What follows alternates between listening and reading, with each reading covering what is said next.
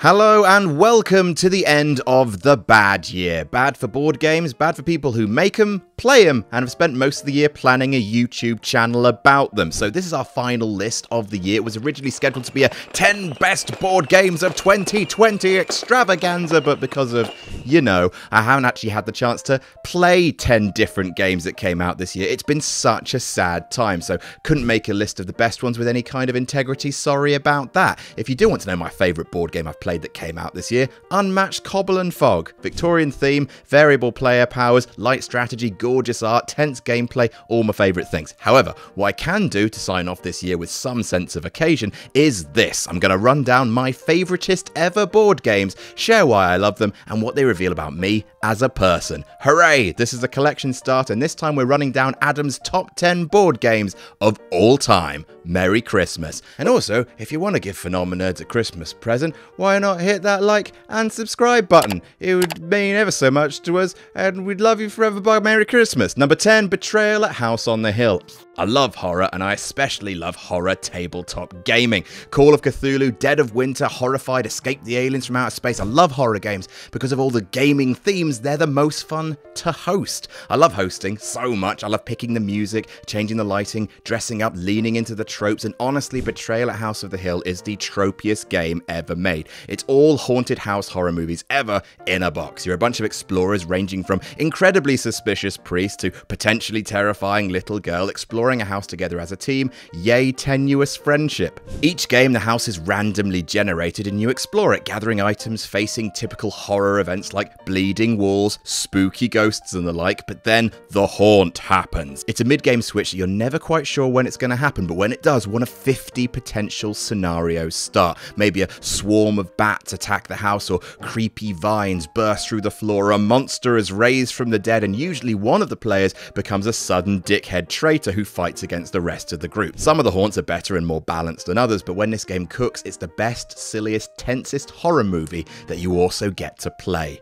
Number 9, Deception Murder in Hong Kong. Man, lying is fun. Social deduction games aren't for everyone. I get that. Some people find lying very stressful, and we shouldn't judge. They're the best of us. Some people don't like games like Werewolf or Secret Hitler because it devolves into the loudest players just shouting, "Well, that's what an evil player would say," over and over again until fun dies. For that reason, Deception is one of the most accessible social deduction games for one very key mechanic. So, brief overview first. So each player has got 4 blue murder weapons and 4 red clues. One of you is a secret murderer who use one of these weapons and clues to do the dastardly deed. Working with the good players is a forensic scientist who can't speak but tries to paint a picture of the crime using these crime scene cards, and players use these clues to track down the guilty party. And here's what makes the game really work. Every round, each player gets 30 seconds to talk completely uninterrupted. It's hardwired into the rules that you can't interrupt, and that's beautiful. There's been so many games of this where someone who's otherwise quite quiet and might not have spoken up makes a brilliant point that turns the game on its head. Everyone's got data to back up their accusations, so it's not just, "Oh, I get a bad vibe from you, let's hang you." None of that. It's wonderful, addictive, not too long, and I can't recommend it enough.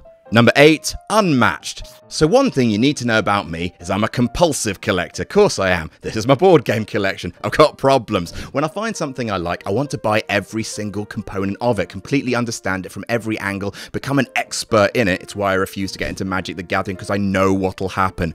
Bad things will happen. I love Unmatched, and so I bought all of it. Look, the new Buffy expansion is so pretty. Look at Angel with his little sword and giant forehead. It's a simple move and attack fighting game with variable player powers, which is a gaming term for every player gets to do a cool, unique thing with their own unique advantages and weaknesses. Love that, because it encourages gamers to feel special in their own way, not just who's the best tactician or who's the loudest. Unmatched is all about that. Every character has its own deck with the best art in gaming, just BT dubs, and every new combination, maybe Dracula versus Sinbad, Raptors versus Invisible Man, Medusa versus Buffy, Bigfoot versus Sherlock Holmes. Each pairing creates a puzzle to crack from both sides. So when you add to the game with another expansion, you're adding exponentially to the game, because you don't just add 4 new characters from Buffy, you're buying 4 characters who will have a completely different game against each and every character you've already got. I love it. Start with Cobble and Fog. It's the best individual box, but every expansion has something killer. Number 7, Innis. Ah, your dudes on a map game, all fighting and conflicts and territory squatting. Now, in terms of strategy, this is probably the heaviest game on the list, but it's not a heavy strategy game. I like them enough, but my brain's all thumbs, you see. I'm a dumb boy. Innis, though, is a special design, and I love it for a number of reasons. First of all, this theme, all Celtic legend, Gallic folklore. This art style is really something. Second, it's a really beautiful puzzle to be in the middle of. There are 3 ways to win, and each way requires you to do something wildly different. But everyone's also constantly shifting around, so it's like you're spinning 3 different plates, but also having to keep an eye on your opponent's 3 plates, having to choose each round which of these green action cards to keep. All of these cards are different and do different things, which means if you're doing this one thing this turn, no one else can do that thing. So you have to decide what's more important right now. Is it you doing a thing, or is it taking a card to prevent your opponent from doing that thing? And what if you got 3 opponents? It's chewy, but just the right amount to savor, not so much you break your teeth on it. For a game that's so involved that winning feels like real, actual triumph, it's surprisingly easy to teach, and those games are gold dust. Number 6, Chinatown.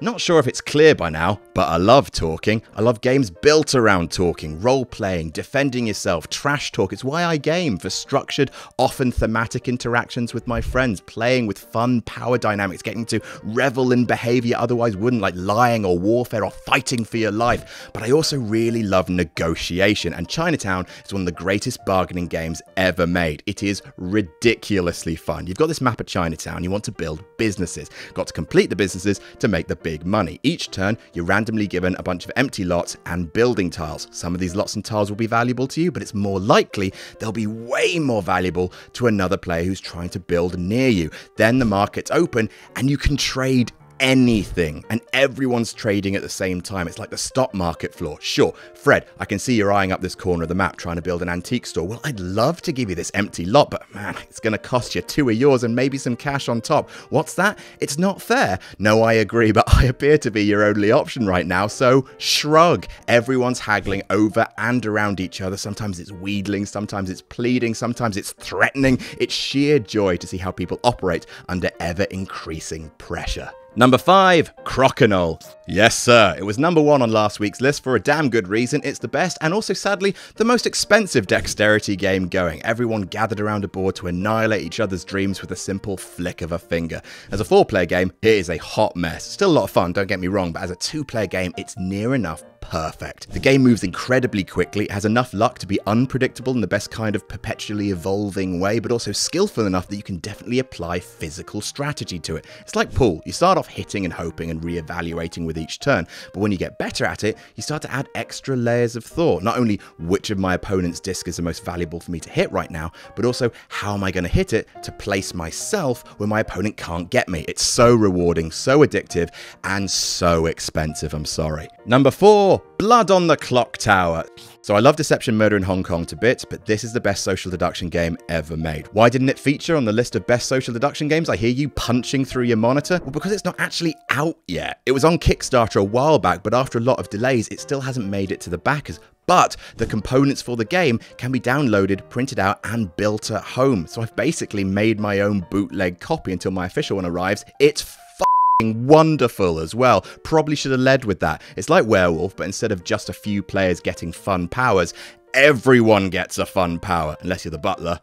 The butler. Most players are on the good blue team, some players are on the bad red team, including the demon that kills people at night. So far, so Werewolf. Also, during the day, the goodies want to find and hang the demon, the baddies want to lie and bluff their way to survival. But here's where it gets really interesting. Because everyone's got a power, and all of these powers are built around knowledge and information, it means every player's power pings off each other in a way that's sometimes helpful in narrowing down who the evil players are, but often can be manipulated into hurting the good players' chances. Some powers allow you to find out which of your neighbors are bad.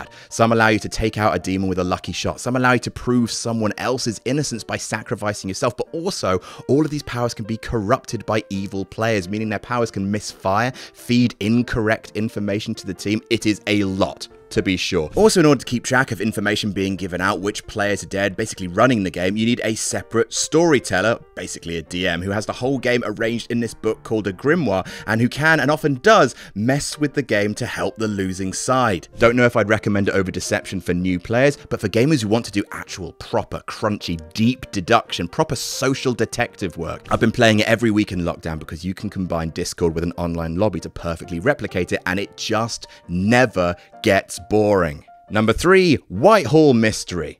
So it's pretty obvious by now from like 3 other entries on this list that I like being sneaky. I love having private information that no one else has and coming up with the best way to use that information to achieve my goals. It makes you feel powerful and smart, and it's addictive, and yes, I want to play more forever. Whitehall Mystery is a hidden movement game where one player is a big old murderer secretly moving around the map so you never quite know where they are, and the other players are coppers chasing them. The police are on the map so the murderers know where they are, but the murderer actually has this screen in front of them, and from behind it they write down which numbers of the map they're moving to. It's genius. There's a bunch of really good games with this mechanic: Spectre Ops, Fury of Dracula, Escape the Aliens from Outer Space, but this is the best. Not too long, not too complicated, just pure cat and mouse tension. The murderer has to move to predetermined spots on all 4 corners of the map, and like an awful slasher world tour, the police have to stop and arrest them before they do. The question is though, which of these hundreds of white circles is the murderer on? The police move around the map on these black squares. When they stop, they can do 2 things: check for clues or make an arrest at one of the circles that's next to them.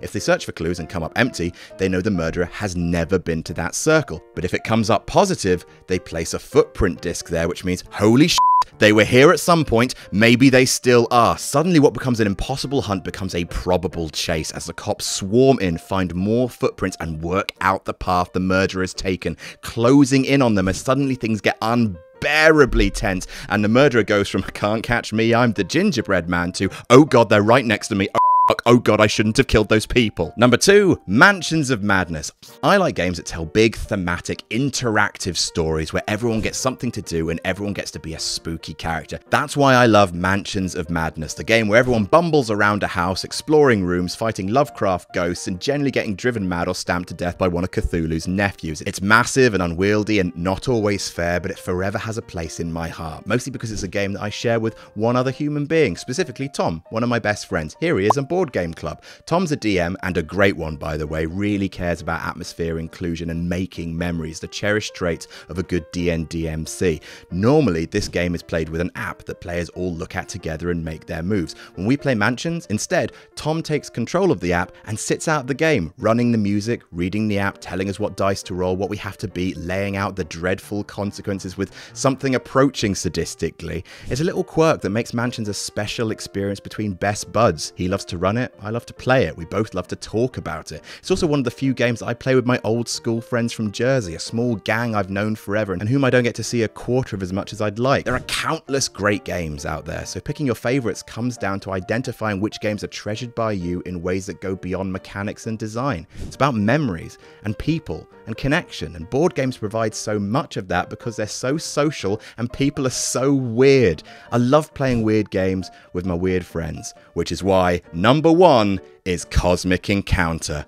The best game, the best of all the games. A really weird, lumpy, chaotic, hot mess of aliens clobbering each other in space. The game dates back all the way to the 70s, and it's definitely going to be one we're going to deep dive in the future, but for now, just know that it's certainly not perfect in terms of design or any of that, but every single time me and my friends organize a board game night, I say, "What would you like me to bring?" And someone always says, Cosmic Encounter. It's a little like Risk in space. You fight each other with numbers. If you have the biggest number, you move into someone else's territory, but every single player is a different alien, and every alien has a superpower which breaks the rules of the game so wildly and so significantly that in isolation it would be wildly unfair. But when everyone is OP, that creates this insane cocktail of advantages, weaknesses, alliances, betrayals, powers, and cards pinging off each other while everyone role plays their aliens. In the base set, there are 50 alien races to choose from. 50! Even if you never bought an expansion, and you should, there are loads and they're great, you'll never play the same game twice. Tricksy, inventive, incredibly social, incredibly rewarding the more you come to understand the way rules can be bent in your favor.